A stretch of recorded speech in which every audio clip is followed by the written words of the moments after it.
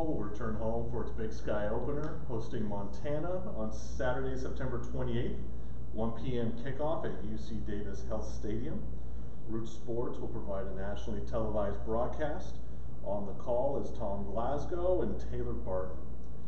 Scott Marsh, Doug Kelly, and Scott Berry will provide a call for Sports 1140 KHTK, also available on the station's TuneIn channel. Live stats, video stream, and internet audio broadcast links, as well as a link for tickets, are all available at ucdavisaggies.com. We will start today's press conference with an opening statement from Coach Hawkins. Well, it was a great venue, super exciting game, really fun to play the Bison, fun to be in the Fargo Dome, and have UC Davis put ourselves in a situation to play in a game like that, in a meaningful game like that. That's why you play, or it's one of the reasons you play college athletics. Give them a lot of credit. They played great. They played great till the end. That's why they're been wearing the belt so many days. And we just need to play a little bit cleaner. Got to have a few more details. I think always the gap between good and or average and good is probably like that, but the gap between great and excellent is like that. So that's what we have to learn to capture just a little bit. But super proud of our guys' effort, the way they handled it. We did not blink at all. Didn't blink there. Didn't blink at Cal. I think our guys are super confident in what they can do, and but came home with a loss. Learned a lot. Played against a very good football team, but did not play well enough. Even though we played well, but not well enough. Good to be back home. It's kind of crazy to think we've had 4 games and only 1 home game thus far against another really good opponent. The Big Sky Conference never ceases to amaze me, and a lot of these teams have won national championships and expect to win national championships, and that's what makes it fun. Had a great game with them last year, expecting a great game this year, and it'll be the first game with the students, so we hopefully get a ton of students. The run of the freshmen will be on, but I hope to see UC Davis Health Stadium filled with 10,000 plus and make it the great college venue that it is. And so we're looking forward to playing at home. We're looking forward to opening the Big Sky and getting better. Are there questions at this time? So my daughter, who will be a freshman at UC Davis, said you were a real hit last night at the rec hall. Well, the players did the dancing. I was going to get up there and dance. I didn't know if I was stretched out enough, warmed up enough. I don't know if they've seen the stiff guy dance like that as much, but yeah, they had a welcome party that the athletic program put on. I thought it was really cool, really well run, and doing a great job engaging. The pavilion was packed. I keep calling it the rec hall. Can I call it the rec hall? I call it the rec hall. Thanks. All right. It was packed. I said, man, let's get it like this for every basketball game, and let's get over here to Health Stadium and rock this place. You fired her up. She canceled her Saturday plans, and she's going around. She's trying to find every Davis High kid who got into UC Davis and get them all at the game.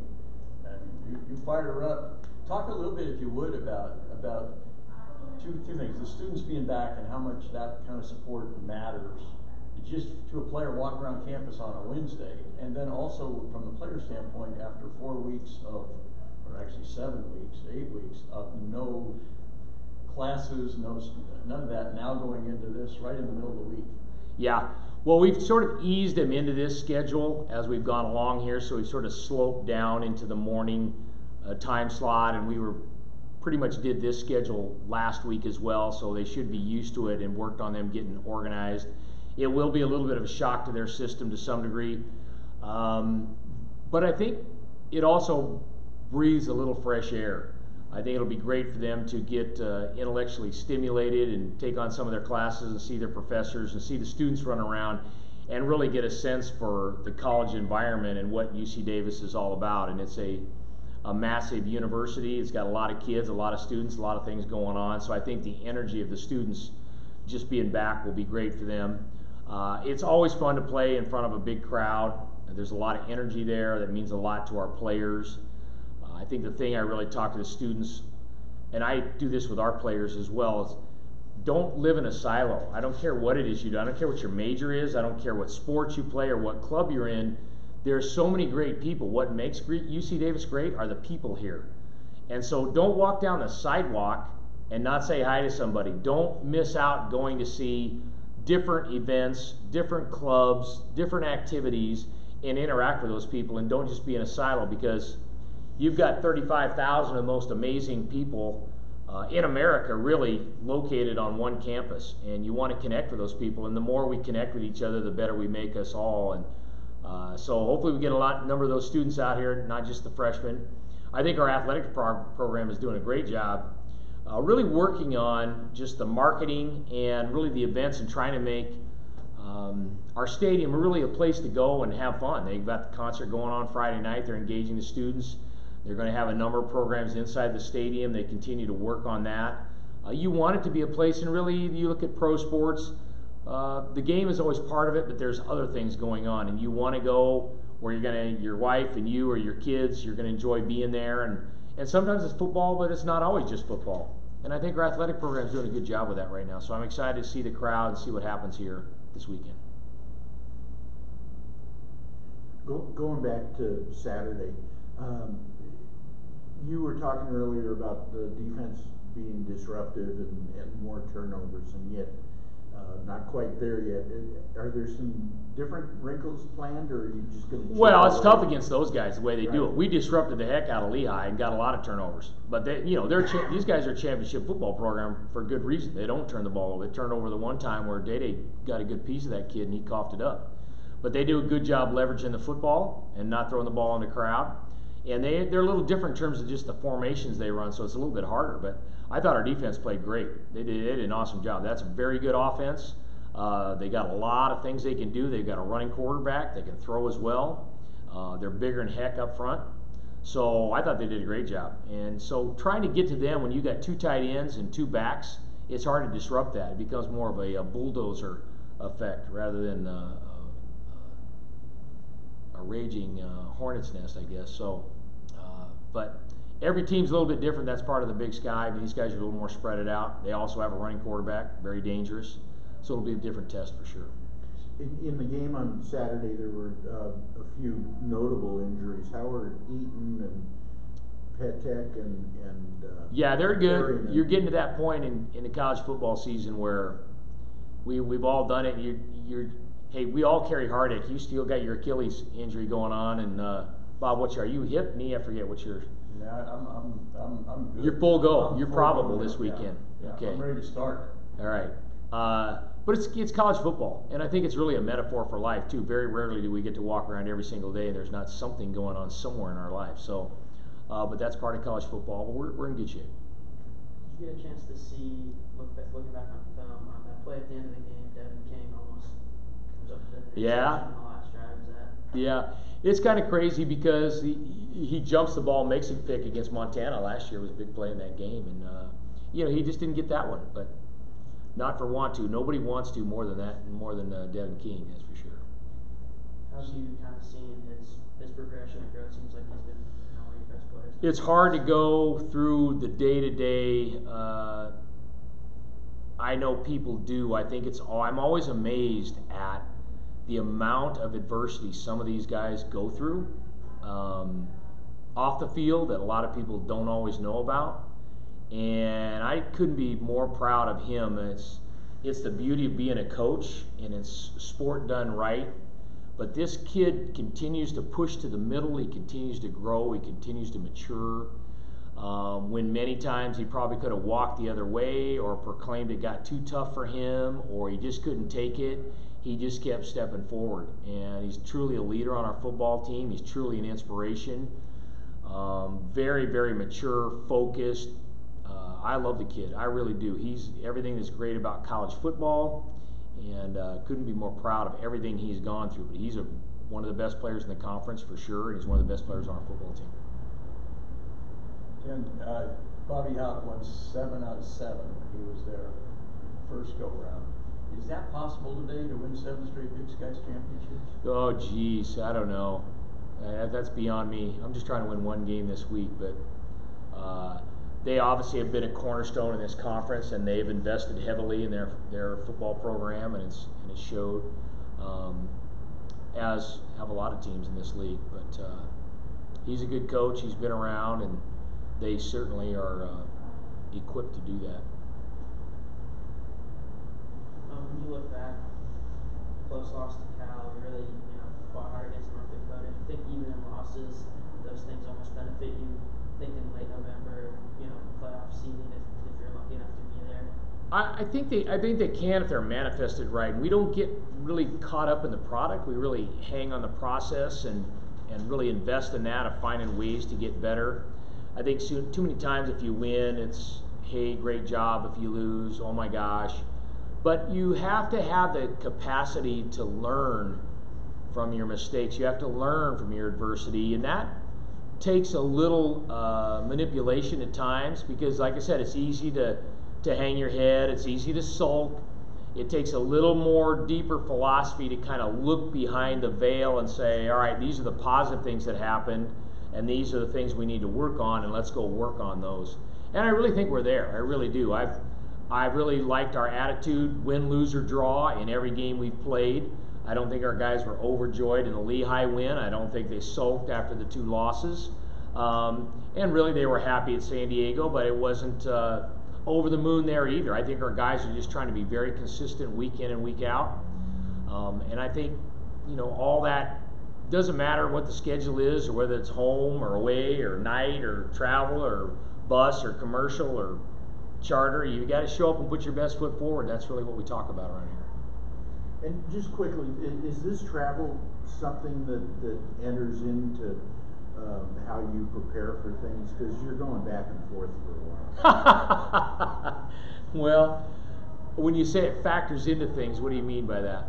I mean, are you doing anything different with preparation for these games to try and, or it's jet lag or yeah, whatever? not a ton. I think we try to give them a little more room on the back end, both of the staff and the team on Sundays. We don't do anything with the team on Sundays, except for they do have to check in with the trainer, so they do that later.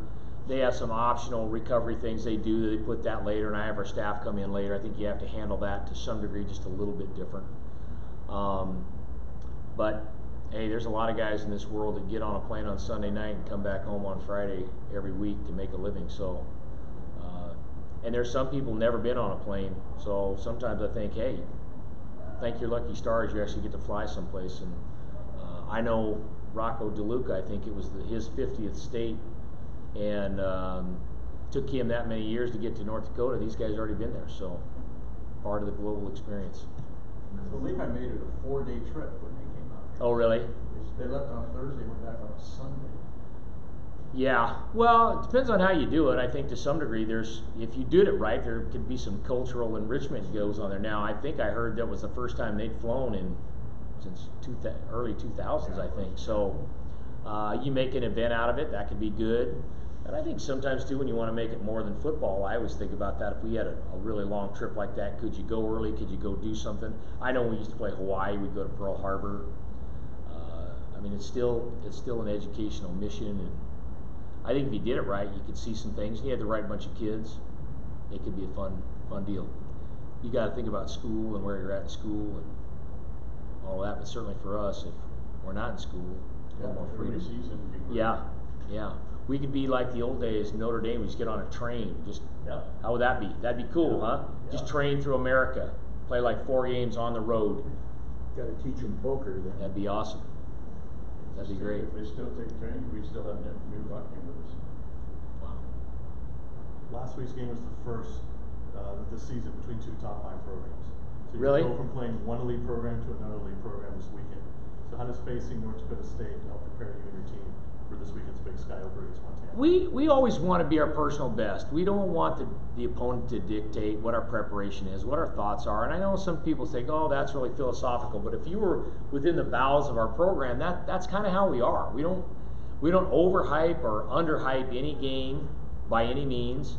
So it's fun to play against the best. I think if you're an athlete or anything really, if you're a competitor, you want to play against the best. So that's always fun. It's going to test you that way.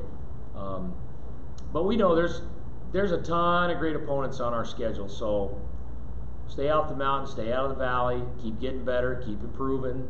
That stuff sounds redundant, but that's how you do it. You have to balance out your schedule and get in ready and train like you fight like you train, and But we know we have a lot of good opponents coming, and we certainly have a good one coming this weekend. North Dakota is now ranked Are they? 25th. There you go. Any other questions? Could be 3 great teams in a row. Hey, that's why you do it, right? That's talking about right. We're ranked, aren't we? I think you are. Yeah. But again, right? That's theoretically that's one or a group of people's opinion about Yeah. who we are. So, are we playing for the opinion, or are we playing for the guy in the mirror? And every week, opinion gets proved wrong. Yeah, Otherwise, yeah. How do you really know? And how many of those people really have seen all those teams play, all their games? How many really know?